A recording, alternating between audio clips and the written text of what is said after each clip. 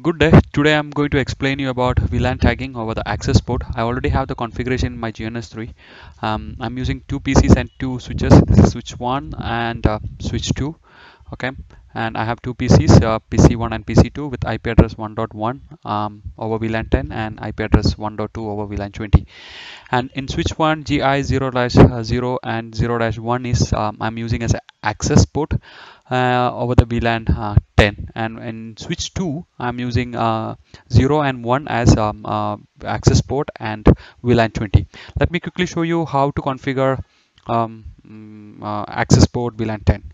All right, I'm going to configure it in switch 1, interface GI 0/1. Okay, switch port mode access, switch port mode access, then switch port access VLAN 10. That's all. So you need to replicate the same configuration in all other ports. I have already done that. Now what I'm going to show is, uh, let me put a questions to you. Do you think from 1.1 it will be able to communicate with 1.2? Yes, it will be able to communicate, even though these are in two different VLAN. Let me conclude that 192.168.1.2. Hmm, okay. So it's responding, right? So how things are working, let me explain how things are working. When a packet is entering in GI 0/0 port on switch 1, what happens is it will add a VLAN tagging of 10 in the frame. It get encapsulated with VLAN 10 informations, and it will broadcast to all the ports. And that broadcast packet even that packet will, that frame will receive over the port GI 0/1 on switch 1. Okay, so when the frame leave the switch, what happens over the access port is that it will remove the VLAN tagging information.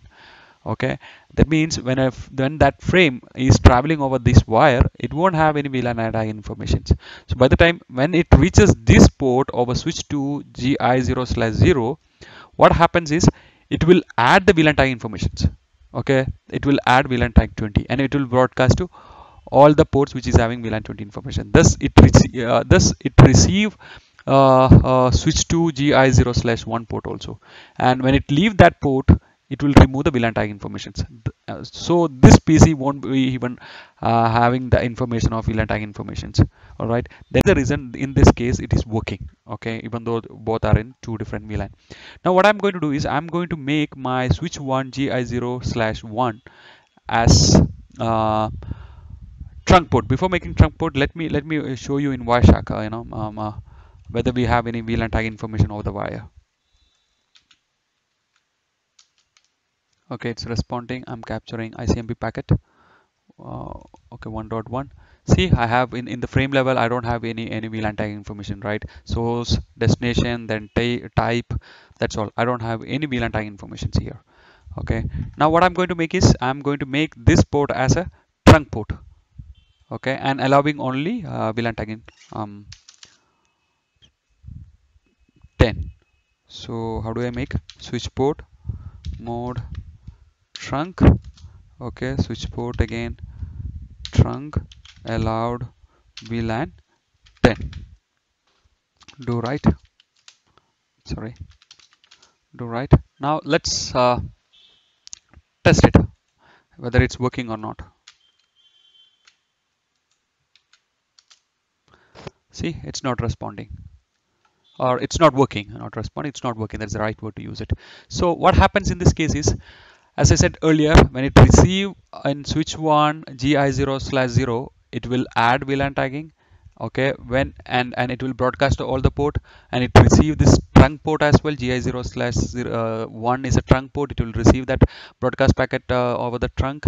But what does the difference between a trunk port and access port is? In trunk port, it doesn't remove the VLAN tagging information. So in the wire, it should carry that information. Probably this is access port and it is port 20. It may be access VLAN 20. It may be neglecting that. So in the wire, I should be able to see that VLAN tagging information, right? So let's make sure we are able to see that VLAN tagging information over the wire. Uh-huh. Okay, okay, it's sending an R packet, right? So let me capture that R packet. This is our frame.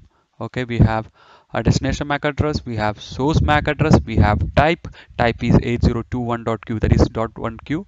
Okay, and inside the type, what we have? We have, VLAN tagging 10. So I hope things are clear to you now. Why things are not working? Possibly, if you are putting this port as a trunk port, that is switch to GI0/0 as trunk port and allowing VLAN 10, what happens is it will broadcast to all the other ports, but it won't broadcast to the port GI0/1 over switch 2 because that port belongs to VLAN 20. So VLAN basically breaks the broadcast domain. I hope things are clear to you. If you have any question on this, feel free to write it down. I will be happy to give a feedback or answer. Thank you and have a wonderful day.